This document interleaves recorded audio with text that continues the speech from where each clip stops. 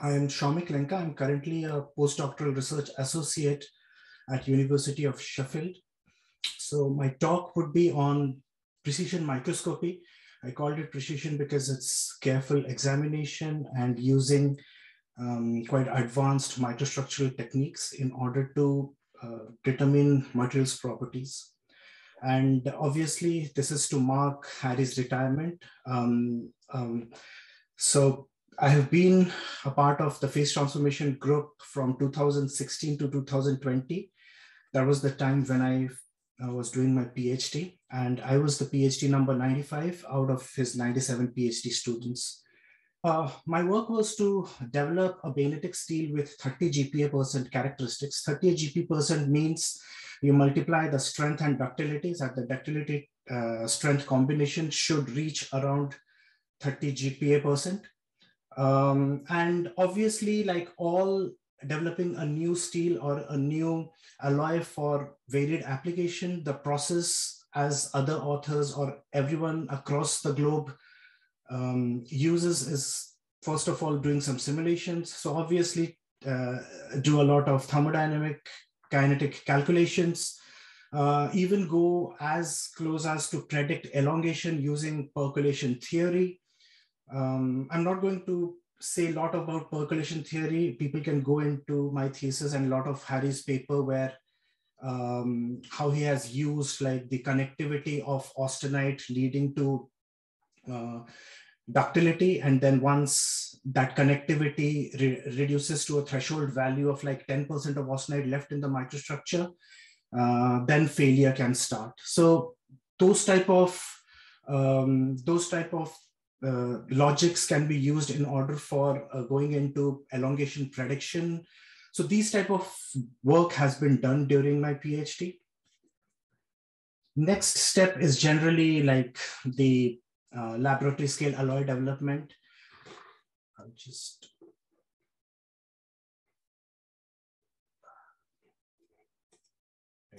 put my laser pointer. So laboratory scale alloy development, obviously this was a photograph taken when I was doing a 60-gram melts from whatever calculations I got from the thermocalc and the kinetics data using MUCG and MTTT data. I made the first heat of 60 grams, and then we swaged it. We then homogenized it. And then we do a lot of dilatometry using the conventional dilatometers or commercial dilatometers available. And later on going and producing the CCT diagrams for these novel or new alloys that we are trying to do. So the process is the same, and then obviously you reiterate, and then you see whether you're getting the microstructure which you intended at first or not. So it's like a cycle that you have to follow, and then predictions and the actual experiments should match. Moving on, obviously after that, we go into advanced microstructural characterization. This is one of the steel that I was working on, alloy A, having some amount of pro-eutectoid ferrite and bainite and retained austenite in the optical microstructure. I would like to point out that a thing that I tried to do was related to hardness entropy, which is a same concept which has been done by Sugden and Bhadeshia. So this is like how to know about heterogeneity of the microstructure in welds. So you can actually translate the same concept, and using the concept of configurational entropy, you can actually indent many micro indents on a particular micrograph which is segregated, and come up with a term analogous to configurational entropy known as the hardness entropy. And from that, the hardness entropy generally varies from between 0 to 1. And then if a value is more closer to 0, that means the microstructure is more homogeneous, less of segregation. And if it is more closer to 1, then it is heterogeneous and lots of segregations are there. Obviously, we do a lot of SEM, fractography, inclusion analysis. This is one example of aluminum nitride, which I formed in my sample because of high amount of nitrogen in my steel. And you can see beautifully the facets of the hexagonal structure of aluminum nitride, which was actually inside a crevice. For example, if you can see this crevice over here, it was found in a factograph like that. Obviously, going into lots of EBSD, doing parent grain reconstruction. Nowadays, even like commercial softwares like Aztec by Oxford Instruments have this capability of reconstructing austenite grain from the parent austenite grain from bainite or martensite plates. Also, they have much more involved, like alpha beta titanium transformations. Those type of things also are available. So everything that I'm putting over here is like cherry picked from my thesis, whatever I was doing to develop these steels having 30 GPa% characteristics. Over here is a particular X-ray diffraction session that I was doing for deformed austenite and stuff like that. Obviously, the fourth step is then go for mechanical testing, full-fledged ones, and then see whether you have achieved the properties or not. You go back and forth, reiterate it, and finally you come up with the properties that you need at your final stage. One of the takeaway from my thesis, chapter 1 to chapter 7, was this thing which I came up with. It's important how we can correlate different attributes. For example, in this case, the total free energy to elongation. So the total free energy over here, I'm talking about the chemical free energy known as the delta G gamma alpha, which can be found out from any thermocalc or MT data, these type of softwares. You can easily calculate the chemical free energy of transformation between gamma to alpha. And then you have the mechanical free energy of the transformation. So if you add both of them and you find out the total free energy, I was able to find that there was a zone of optimum delta G total where the elongation or the strength ductility combination or the product used to reach the maximum value. So if you go for delta G, which is low, obviously modulus of that, delta G total, which is low, then the austenite is more stable. And then while deformation, it doesn't transform into martensite and give you the strain hardening required for having a higher elongation. What happens when you go at a higher delta G total, the modulus of that, what happens is in that case, the austenite is less stable, and during a deformation or during a tensile test, it transforms quite easily to martensite and not giving adequate amount of strain hardening. So I found out that there was a region between these two where you can maximize your elongation or you can maximize your strength ductility product. One should keep in mind that these values could differ depending upon what kind of software you're using. However, the delta G mechanical is more consistent because it depends upon your yield strength of your material. So this is quite constant. But if you change this depending upon what software you're using, still you will be able to obtain something like an inverted U shape where you can maximize elongation depending where you operate your delta G total. So now I'll finish off all my things that I wanted to point out from my chapter 1 to chapter 7 of my thesis. Now what I am talking about is my chapter 8, which contains a lot of microscopy over here. So revisiting bainite crystallography is my chapter 8 of my thesis. And my first question goes, if anybody can see, what is this? So I'm giving you a hint is that it is visualizing the edge of the sample. So if you can see, this is the edge of the sample. And what I am seeing over here is a surface 1 and surface 2 that are 90 degrees with each other. I put it under a SEM. And then in the first image, the surface 1 is tilt corrected. That means what you're seeing over here in surface 1 is actually normal to the electron beam. And in the second image, the surface 2 is tilt corrected, where you are seeing surface 2 normal to the electron beam in a scanning electron microscope. Obviously, when you are trying to image the edge of a sample, it becomes difficult because of the perspective that you are viewing. That's the reason we need to use tilt correction. But what is this? Actually, this is my first failed sample, which I was trying to do during my thesis, to form bainite and to find a few things about it, which Harry and we discussed, and I discussed we should go for it. And it has a lot of academic significance. So this was martensite when observed through the edge of the sample. So what novelty I wanted to bring in my chapter 8 was I wanted to measure all the following of these information 1, 2, 3 for a single plate of bainite. One is the determination of the habit plane. I wanted to measure the habit plane of bainite. Second, I wanted to measure the orientational relationship. And I wanted to measure the shear strain associated due to the shape deformation. So obviously my first test failed. So went on to the drawing board, sample preparation and heat treatments.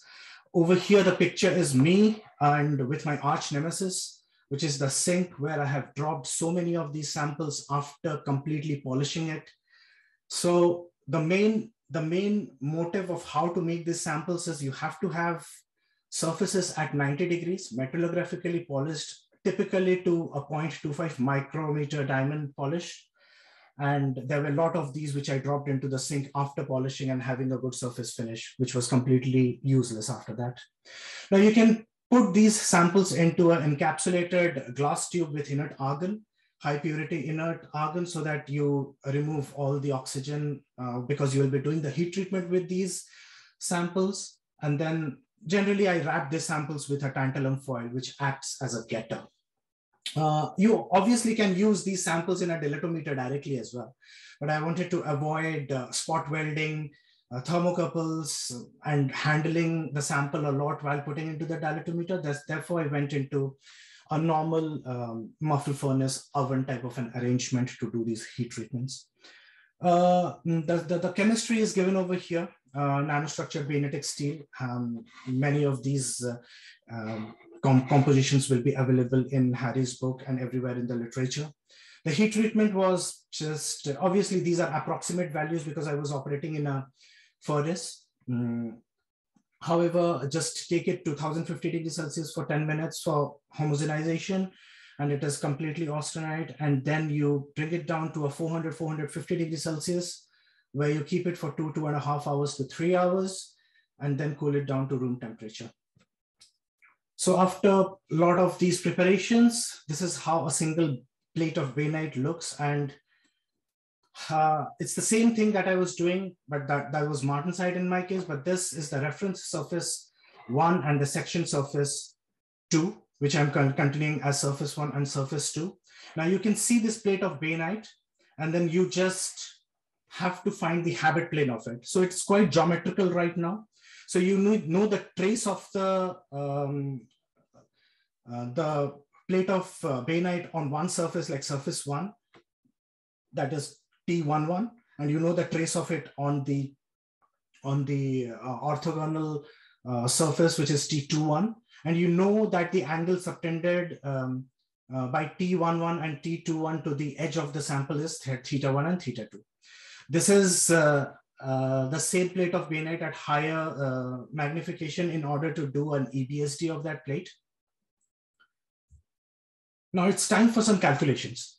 So what we do to find out the habit plane of this plate of bainite that I found. So we know the traces of it, T11 and T21. So just you convert it into, and you know the angles that it subtends to the edge of the sample. So T11 is given by the vector that, and T21 is cos theta 2 plus cos theta 2 0 sin theta 2. So it follows from here that you can just put in the values of theta 1 and theta 2 into that equation, and then you get the traces in the sample frame. The cross product of this will give you the normal to that plate, and that will be the habit plane in the sample frame. So this is, I'm talking about this term as T1, T21 cross T11, which gives you a value of this. And you know that from EBSD, you know that gamma JS, which is the orientation with respect to the specimen axis, and then you just multiply it with the vector, and then you get the gamma in the P1 in the gamma frame. So this was the habit plane that I got. So what next? I've got the habit plane. So let's do more detailed analysis of the same thing. Obviously, I know the orientational relationship and the habit plane now. So if you see the black dots are, or the black data points are from the gamma, and the red ones are from alpha. So I know the orientational relationship in this case, which is irrational, obviously. However, we can see that the closely packed planes of gamma and alpha, that is bar 1, gamma, is almost parallel to bar 1, 0 alpha.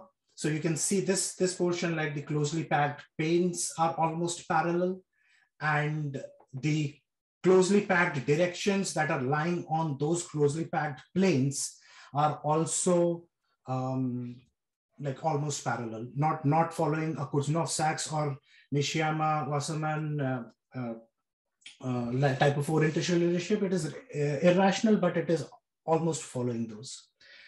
Now, this is where the habit plane of the plate of bainite, obviously, why there are many data points is to take care of the error in EBSD measurement. So the spread that you are seeing is actually the error in measuring orientations through the EBSD technique. So this is the habit plane that I found for that plate of bainite. Now you can closely see that this is by Srinivasan and Wayman, I guess. So they found out that the 557 is actually the habit plane for martensite, which is this green hollow dot, which you can see over here. So from this one pole figure, obviously I know from the first analysis that the orientational relationship is irrational and almost following KS or NW. And I have found out the habit plane, which is quite close to the 557 habit plane of martensite. But we have not finished yet. We need to find out one more thing. We already found out the habit plane. We already found out the orientational relationship. But now we need to find out the shape deformation, the value of it, the shear strain value of it. So I took the same sample and put it under atomic force microscopy, and you can see this is how it looks under the in a 2-dimensional and 3-dimensional, and then you can see that plate over here. And I just found out a line profile between point A to point B, which looks something like over here, which is the horizontal distance in micrometers with the vertical distance, which you are seeing the surface relief due to the formation of bainite. And you can easily know which portion is a gamma and which portion is an bainite, and then compute the shear strain. Now, the shear strain that I computed from AFM technique came out to be 0.24. So my motive of doing this 3 measurements on a single plate of bainite was obviously successful at this stage, but now we need to compare with literature. Let's go to geometry of crystals. Obviously the new edition, page 219. If you go to that and you find Harry's calculation on to calculate the shear strain associated with martensite using the phenomenological theory of martensite, you will find that the delta, which is the normal strain, is somewhere around 0.03, and the shear strain component is 0.22. And what I got was 0.24. So thanks God, I was not that way off from what Harry predicted in his book, sorry, or calculated in his book. Obviously, one point doesn't cater to everything, so I had to do another point. So this is another plate of a bainite, and this time I think the microstructure was better than the previous one, because I guess I have gained some experience in terms of how to do these tests. So again, the same thing, just get the values of T11, T21, and then go ahead with doing the EBSD of it, do the AFM of the same plate. So this is the edge of the sample, and I am measuring a plate of bainite over here. This is the EBSD where the same plate has been zoomed and done an EBSD of it. The same way to do a AFM where you do a line scan between point A to B, taking into the surface relief into account. And then you find out the horizontal distance and the vertical distance, and you find out which portion is the gamma and alpha B. Over here, I've missed out. I think the value came out to be 0.22. The true strain, I have not put it over here, but then this was another plate that I did it during my PhD. So it is now important for me to correlate this with literature. So all the black dots are the 3 plates that I have done in my PhD, P1, P2, and P3. The diamond gray is from, I guess, Srinivasan and Wayman, where they have found out for the habit plane of martensite alpha prime. I think it was 557. So that has been plotted. And the other work that has been done in literature, where they have not used this technique, but they have just found out the habit plane using whatever two-surface analysis or whatever way they have chosen. And these are some of the points which are like scattered around, in and around what I have got through. So you can go into my thesis and look into these references, and then just check out what their habit plane was with respect to what I have calculated using this two-surface analysis.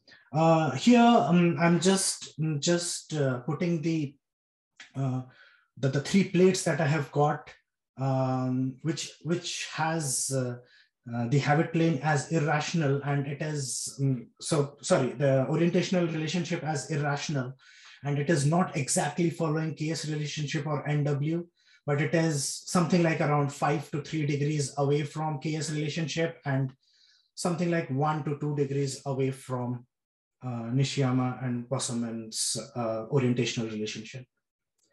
So why I am putting this on? Why did I choose to show this as one of my favorite part of my thesis? Is because this is where I actually took up that knack of using microscopy in my later postdoc that I am doing. So this is my inspiration, and then I found precision microscopy or microscopy as such very exciting. And whatever I'm going to show next is the current work that I am doing in this field. So current precision and in situ microscopy work, as I told, I'm in University of Sheffield currently, and my co-partners are from University of Leeds. Also, this is a EPSRC funded friction grant program. You can find all the related information on that website given. So it's a consortium of a lot of PhD students, postdocs, and academic staffs who are trying to solve or demystify friction as a whole. On the right-hand side, this is my lab, Nano Lab Sheffield. We have a lot of fancy equipments which we use, and I will show one of them during my presentation, where we use these in order to characterize various different aspects of coatings, maybe battery particles, corrosion layers, something like chromium cobalt moly alloys. So it spreads. The usability of these advanced equipments is quite numerous. So we were working on silanized coatings. So what you're seeing over here is an unsilanized stainless steel substrate, and you can see the water droplet is not moving around as a globule. But on the second sample, which is salinized, you can easily see the water droplet moving around quite easily, because the surface of the second sample, which is salinized, is hydrophobic in nature. So salinization is actually a process in which you modify the surface characteristics of any sample in order to make it either hydrophilic, hydrophobic. So it's salinization makes it hydrophobic in nature. So over here on the left-hand side, you're seeing an unsalinized stainless steel coupon, just bare metal. And the other one is a salinized coating, which is hydrophobic in nature. This video was provided to me by Dr. Weipin Go and Professor Mojaba Gadiri from University of Leeds. My main motive over here was to understand the friction of these coating and how silent coating is affecting friction. What you're seeing over here is that same stainless steel coupon. One is salinized and one is unsalinized. And then I have attached a glass bead, which is a counter surface. And I am doing a friction test inside a scanning electron microscope. I will go with whatever the installation of this attachment is to a scanning electron microscope. But over here, what you can see, there's this glass bead which is stuck to a probe. And this is the stainless steel coupon, which is salinized and unsalinized. And you can see the substrate moving relatively to the glass bead. And we can do all kinds of different types of profiles of tests. For example, over here, if you take, I am ramping up the load in 10 seconds from 0 to 50 millinewton, holding that load for 50 seconds, and then unloading it in next 10 seconds. So it is type of a loading curve that I'm giving to the sample. And with that, I'm also doing a scratch, which starts after the loading has been complete to 15 millinewton. And then I do a scratch of 500 micrometers in a duration of 50 seconds and load it down. So it's something like I'm applying a normal force to the sample, and I am doing a scratch test or a friction test where the sample is moving relative to the top indenter. In this case, the indenter is my glass bead. So I did a lot of these tests. So you can just, so it operates, it has quite a low, it can go to very low values of forces. So it can go to like 50 millinewtons, 100 millinewtons, and 300 millinewtons. I did some tests on these profiles. And we get normal forces, lateral forces, and then from that you can easily compute the coefficient of friction. So what I'm dealing over here right now is, if you see the 50 millinewton, this is the unsalinized sample. Obviously, you can see the loading curve, which is not the setup curve, but the curve that has been generated through the transducers. So it is recorded through the acquisition system. So the orange curve, what you're seeing is loading to 50 millinewton and holding that there for like 50 seconds and then unloading it. And the lateral forces are measured using that instrument, which has a piezoelectric transducer, and that can convert into lateral forces. So over here, you see, obviously there is, so the left-hand side is for the normal force scale bar scale, and the right-hand side is the lateral force. And then we found out a coefficient of friction of 0.24. Obviously, this is an averaged out coefficient of friction. You can get instantaneous coefficient of friction as well. So I did this for the unsalinized part and the salinized part. Obviously, you can see the coefficient of friction for the salinized coating is lower than the unsalinized coating. So we repeated the tests. Obviously, this is not just, I'm just plotting over here is one test. But this was quite consistent with all the 10 number of tests to have statistical significant value of coefficient of friction. So all those have been done. Now we move on to 100 millinewton test. It is almost following the same trend. You can see loading up to 100 millinewton, holding for 50 seconds, and then unloading it. And then what the coefficient of friction you're getting is 0.29. And for salinized coating, it is 0.17. Now let's move on to a 300 millinewton test. Again, very similar values of coefficient of friction, 0.26 for the unsalinized one and 0.18 for the salinized one. You can see this is one of the scratch that I have done, and you can see how the damage on the surface of the sample can be seen. Obviously, this silane coating is not that thick. It is it might be a few monolayers, or it's quite thin. So once you do a scratch test, obviously that is getting eroded, but then you can do these tests at different portion of the sample in order to have always a new fresh of silane coating at that place. Obviously, we need to have statistical significant data. So after collating everything, the coefficient of friction for salinized stainless steel coupons are less as compared to the one that is for unsalinized one or the bare one. So obviously it is consistent, like for 50 millinewton, 100 millinewton, and 300 millinewton of normal loads.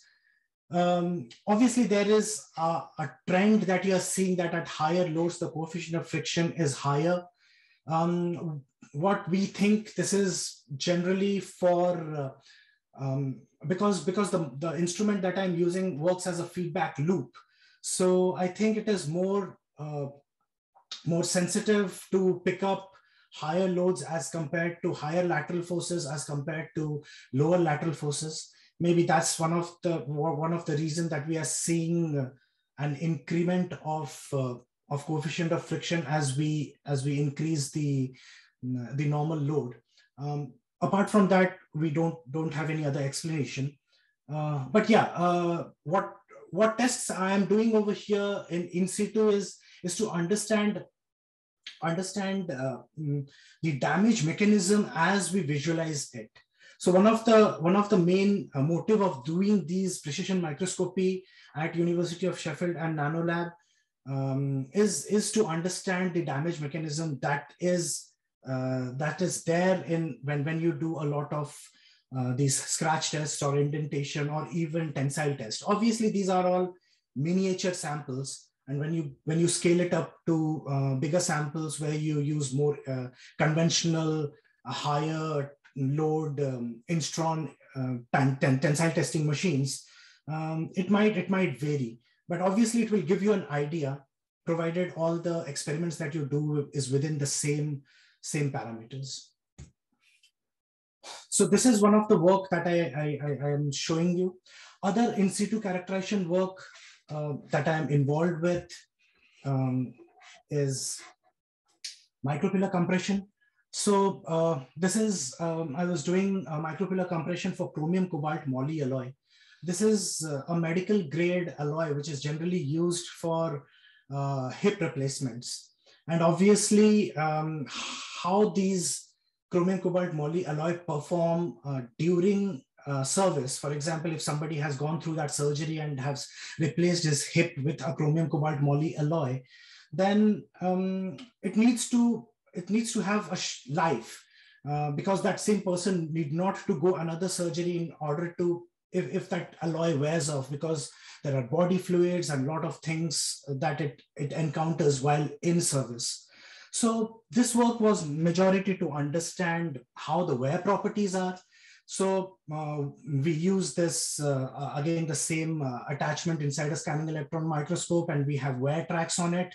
This is the base chromium cobalt moly alloy, and we have flat punches, and we use it to compress, and then what we get is a nice little snapshot or a video of how that pillar is getting compressed And then you can also get all sorts of data like engineering stress strain curves under compression, under uniaxial compression.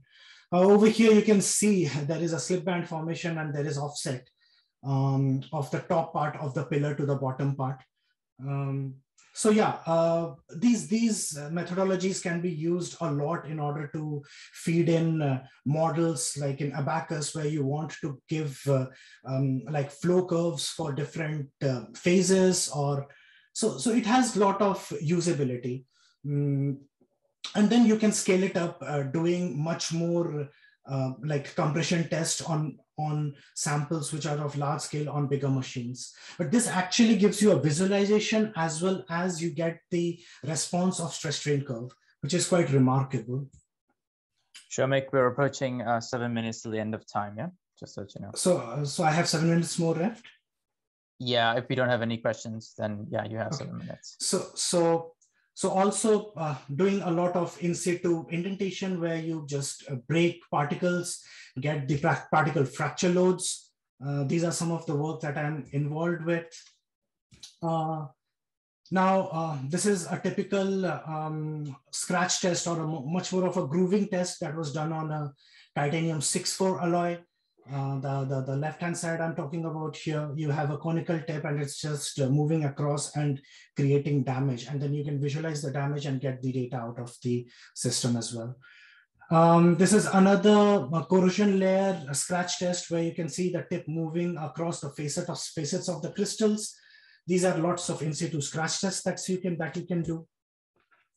So this is the apparatus I was talking about. It's the alumnus, which we put it in a Nova NanoSim or a Helios Fib, depending upon what you want to do. You can go onto their website. It's quite remarkable, this instrument is.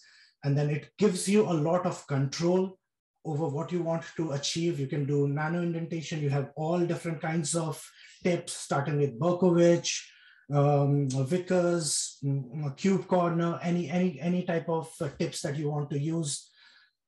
So yes, so it has been quite a fascinating journey with microscopy and doing these remarkable things for different alloys. So I will like to say thank you. Sorry for getting beyond the 30 minutes time limit. I guess I explained too much maybe. Finally, Harry, I hope you have a post-retirement plan of whatever 81 books you want to write comes true. And I always get a signed copy of it in future. And I wish you a very happy retirement.